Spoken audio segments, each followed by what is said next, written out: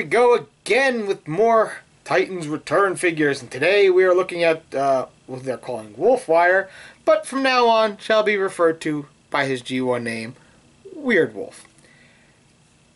And I'm going to tell you right off the bat, this is the winner of Wave 2. He is a fantastic figure. Fantastic. Just so well designed, some neat engineering tricks. The colors are right. I love that head. Look at that wolf head. The mouth opens and closes. He's got those red molded in teeth like they're bloody. I love that they scratched up the claws to make it look like he actually gets into it and fights. The tail, which is his knife, really nice. Just really nice overall. He's got a nice ball joint for his head, so you can rotate it. You can get some ha, ho, ha. Not a lot of movement, but enough to get it a little emotive. Really nice. Some missile launchers up here. This gun is really cool. He has probably one of the best gimmick guns for the Titan Masters of anyone, because in this mode you can sit a Titan Master in there. He's got this nice big cannon on his back, but in robot mode you can't see that hollow seat, which is great. I love that. Good design on that one. Pretty cool. We can open up the cockpit here, and we'll bring out his Titan Master Monzo.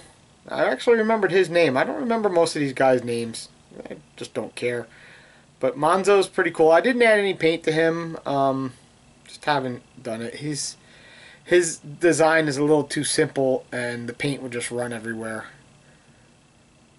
But you know, it is what it is. He's going to be on the robot mode most of the time anyway. And in the back you see there's the face of Weirdwolf. So yeah, not bad. Just fold him up into his head mode. And close that. Actually, no, we're going to leave that open for transformation. You want to leave that open. Now, you want to take the sword off. You want to just undo these bits here. Just get them out of the way. Straighten out his legs a bit. But you want them at this angle, because you want to get, there's a peg hole and a peg. You want them to match up.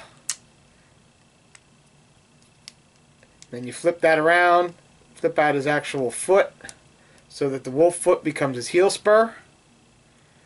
And there's a leg, a robot leg. It's simple, but it works. Simple but effective. And sometimes that's the best way. Same thing on this side, just straighten it out. You kind of want this all angled like that so that it plugs in. Flip out the robot foot, rotate it, boom! There's his legs. Alright? Now you just take his back here, you pick that up, and you accordion it in, and it clips back in. Boom! There's his robot mode. Then you can flip this back onto his back. The head flips back. The ears have a place that they peg into. Well, just loosely peg into, but they still peg into, which is nice. Cleans them up nice. Then you can just take his arms, bring them down. I flip his feet around like that on the back of his arms. Open up this piece here and flip out the hands. And they will actually peg down nicely. See? So you flip that up and around. Flip that open. Ow. Grab the fist, pull it out. Now I am worried about this. It's very thin, if you can see there. Very thin, so be careful. Be careful. You know, don't try to manhandle these things. Now I haven't added any paint to him. Why? I don't think he needs it.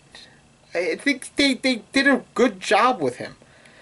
He's got the paint in the right places. Some silver highlights, some off-white, some more of that bluish-green color.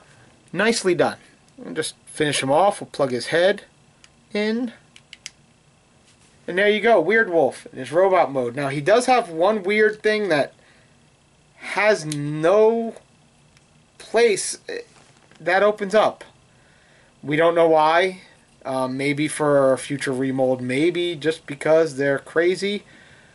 Or they want to homage like like the tech spec area from the original toy, but yeah, that opens up. Okay, so it opens up.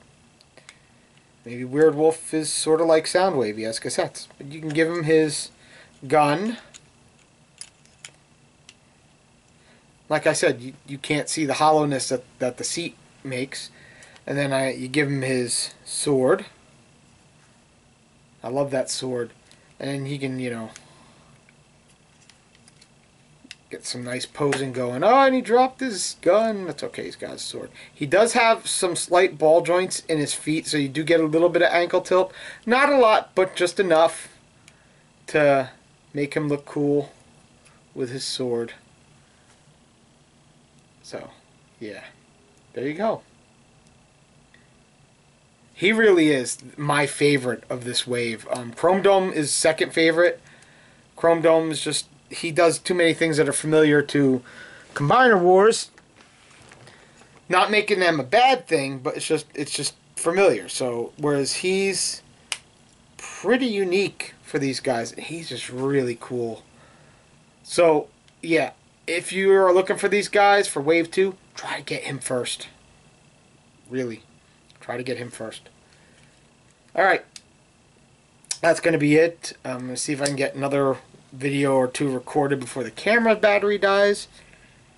Gotta get a new battery before I go to TFCon.